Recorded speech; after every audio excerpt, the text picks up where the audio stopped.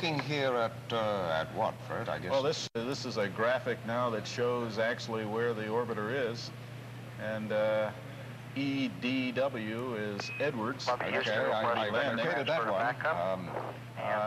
Altimeter Buckhorn is a site in California. We're hearing the air-to-ground exchange here, so this might bring us up to date. Roger, and the surface wind This is is mission calm. control, and the Capcom in the middle. That's in Houston, Texas. Yes, that's in Houston.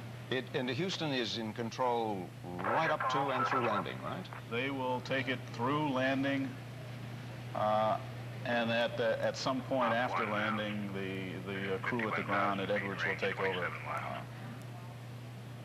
We expect the first four-man crew of the shuttle. In fact, it is correct to say not that this is the first four-person crew ever launched at the one time anywhere. I think that's true.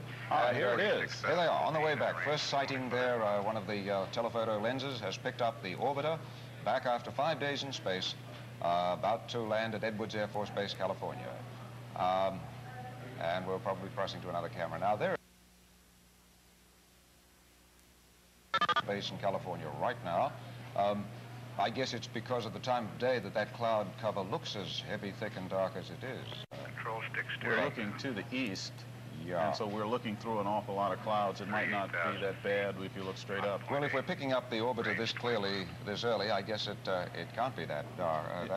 It appears to me as though the orbiter is in that final turn now to runway, and those pictures, as a matter of fact, are being taken from our chase airplanes, T-38s. So the chase airplanes have joined up with it, and this is live from air. Do we know who's flying in the chase planes? No, I don't. It's often John Young, I know, has been Well, on a couple of John those. will fly the weather airplane and will make a determination as to the shears of winds and things like that. Well, look, someday, Fred, you'll, in the next, year or two, will be there at the controls, bringing in the shuttle. So what is the pilot doing now? Is it on computer control? Is it entirely in the hands of the pilot? What? In the hands of the pilot. He's following navigation aids. Airspeed at 275 knots.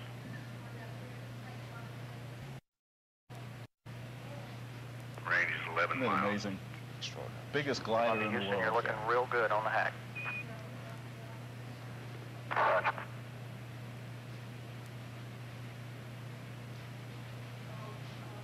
Out of 18,000 feet now at an airspeed of 260 knots.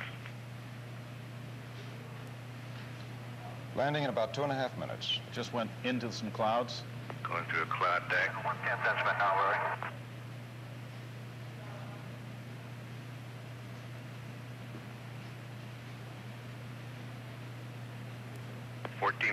feet. Okay, we show you right on the glide slope.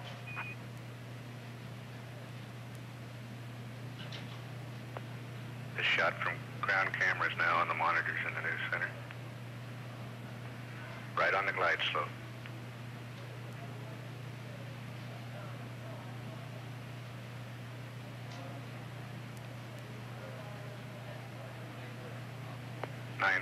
Feet. 281 knots.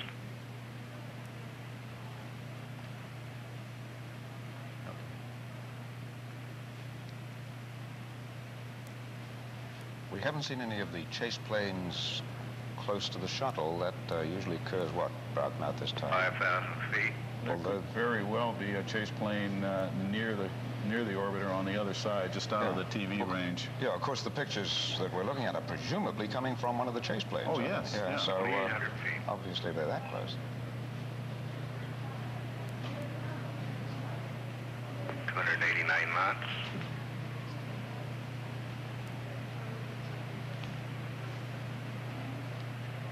It's begun his flare, and he's dropping his gear now. Gear down. Show the gear locked now.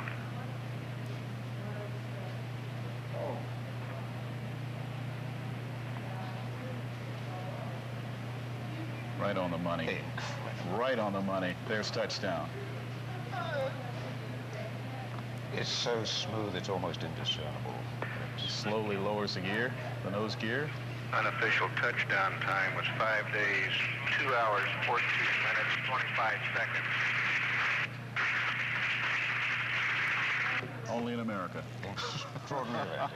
Extraordinary event. You're the only NASA representative we have around at hand at the moment, Fred, so congratulations. 5 days, 2 hours, 14 minutes, 25 seconds.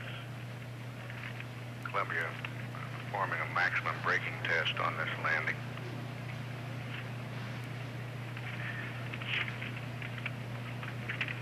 Maximum braking to see how quickly they can stop it. Absolutely, it was beautiful, and you certainly lived up to your motto this flight. Welcome home. We deliver. Yep. 5 days, back from work. We delivered. Nice to be back. Well, about 40 minutes from now, we should see the crew disembark. There are a number of procedures before then. There's a large convoy that will come up behind the orbiter for cooling and purging. Got to wait for everything to cool down a little, don't you? Yes, and they'll also sense if any toxics or hazardous materials are in the vicinity of it, and then they will get the white room up to that front hatch, and you can see that right under the windows, as quickly as possible to get the crew out of there. Looking at that landing, I'm reminded of some of the concerns that were expressed before the first launch of the first shuttle. People said, we're going to have a look at the replay of that landing if we can. It was so smooth, I think, which until now has probably been the 10 out of 10 landing. If you look, you can see some of the moisture on the desert down there. The darker blue is water. That forced the landing on the hard surface. Yes. Looks like we're almost routine on hard surface now. I remember we were saying back then, before the first landing, that it was going to be like landing a ton of bricks or something, and all sorts of concerns. It was going to be very bumpy, but that has not proved to be so. Evidence of which we're about to see in a replay of the landing of about 2 or 3 minutes ago.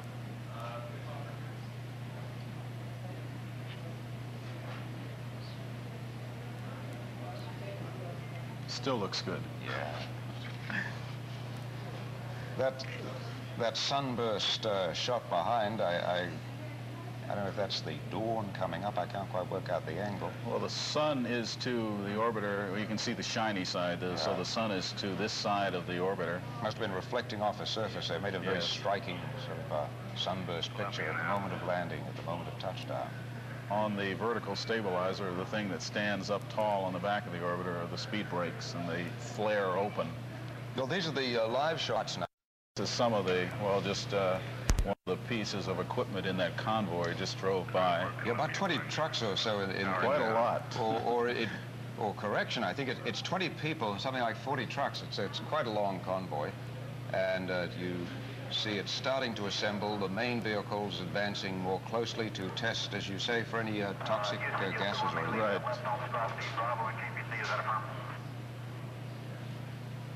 One of the pieces of equipment is just a very large propeller, and if there are some toxic or hazard materials around, they will start the propeller just to blow that air away.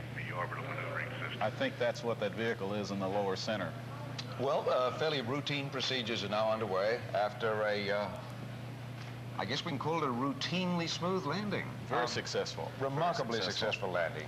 An extraordinary event, an extraordinary achievement of technology and science to be able to go from Mach 26, as you say, to a perfect pinpoint landing at Edwards. We expect to see the 4 crew members disembark around about 10 minutes past 10. We'll come back before then to keep you posted on the developments. Everything seems to have proceeded smoothly. We have a perfect landing, a return home for STS-5. We will be back to keep you posted on what's happening there at Edwards.